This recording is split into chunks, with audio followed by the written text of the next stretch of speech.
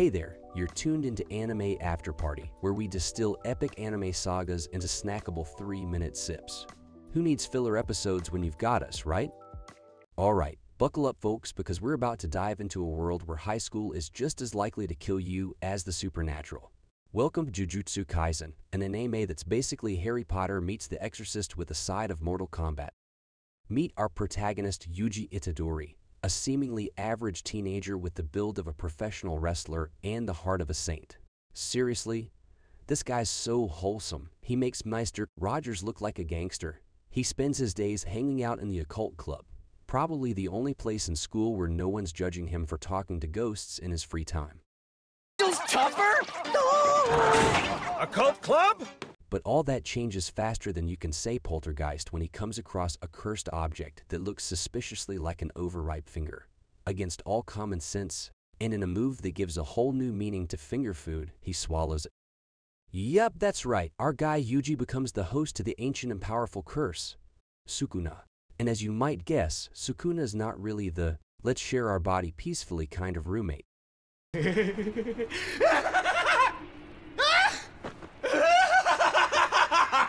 Suddenly, Yuji finds himself embroiled in a world of curses and sorcery he never knew existed. The good news? He's now got superhuman powers. The bad news? The Jujutsu world's version of Dumbledore, Satoru Gojo, tells him they plan to execute him once they've used his body to store all of Sukuna's fingers. Yikes, talk about on the job hazards. You see, it's been decided that you're to be secretly executed.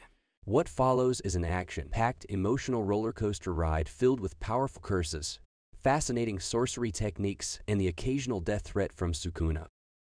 But amidst all the chaos, Yuji and his new classmates, the stoic Megumi Fushiguro and the fiery Nobara Kujisaki, manage to squeeze in some free and the true meaning of strength.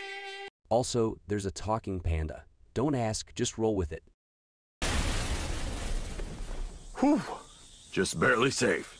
So, if you're into shows where teenagers juggle calculus and exorcisms, where the teachers are either drop dead gorgeous or, well, just drop dead, and where a good day at school means you didn't accidentally unleash a demonic curse upon the world, Jujutsu Kaisen might just be for you. It's a wild, witty, and sometimes grotesquely beautiful ride through the paranormal side of adolescence. And remember, no matter how tough life gets, at least you're not being haunted by a 4-armed demon king. As a cursed object. Without a doubt, he is the king of curses. Well, folks, you survived another episode of Animes in 3 minutes or less on Anime Afterparty. Until next time, remember, life's short, binge responsibly. Don't forget to like, subscribe, and stick around for the next party.